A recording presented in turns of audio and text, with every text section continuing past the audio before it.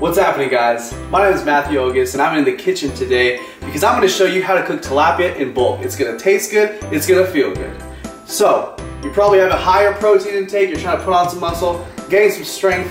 Tilapia is a really cheap, inexpensive protein source for you to get your protein in for the day. Let's get right to it, guys. Usually every weekend or perhaps every other weekend, I like to cook up a big batch of meat. Right here I have 10 pounds of tilapia that I'm gonna cook up today. Step one is to get this bad boy started by preheating your oven to 425 degrees. Step number two, lightly rinse your tilapia under some running water. The next step is we're going to take our tilapia fillets that are nice and thawed and put them on our greased or lightly non-stick cooking sprayed pans right here. We have 4 pans since we're gonna cook up like 10 pounds of tilapia. Get it out of the way for the week. Boom, boom. Spice these bad boys up. Start off with onion powder. Boom. Onion powder. Ooh, black pepper. We have some garlic. And garlic salt.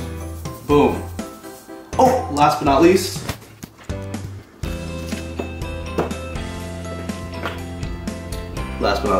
lemon pepper. Boom. You do one side, flip them over, and do the other side. Fastest way to do this is with a whole pan full of tilapias, or all these pans full of tilapias. Get them all done at once. Save a lot of time. Efficiency, baby. Okay guys, our tilapia is all seasoned up. Let's put this in the oven at 425 degrees for about 12 to 15 minutes or until flaky. Alright guys, the fish is all done now. Let's take this out and set it on a counter so that it can cool off.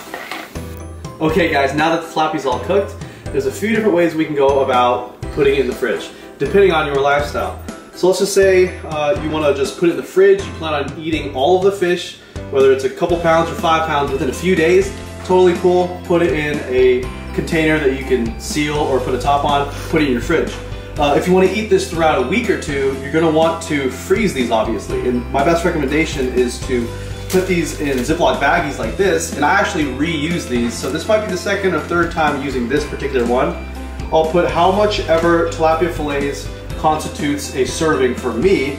For me, I like to have usually about 2, maybe 2.5 tilapia fillets. For you, it might be 1 or 1.5. Or if you perhaps want to meal prep for the next few days, put a tilapia or 2, however much you like to call a serving, in Tupperware, little Tupperware things, and put in whatever else foods you put in there, asparagus, fruits, vegetables, potatoes, whatever, and set those in your refrigerator. For me, I like to just prep the meats, so all I do is I'll just prep the meat and then prep the carbs as each meal comes up throughout the day, throughout the week. So however you go about this, that's your business. Guys, one last recommendation. I really enjoy having just regular vinegar, white distilled vinegar with my tilapia. Pour a little bit in a bowl, take the fish, put it on your fork, dip it in there. Tastes delicious. Try it. Anyways guys, thanks so much for joining us in this tilapia cooking in bulk video.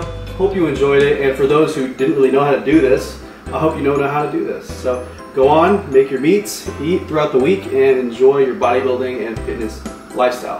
For those of you guys wondering, this is one of the new Gymshark Seamless Fit tank tops that's available on gymshark.com. You can get it there, or you can click the link in my description box below if you want to show support to this channel.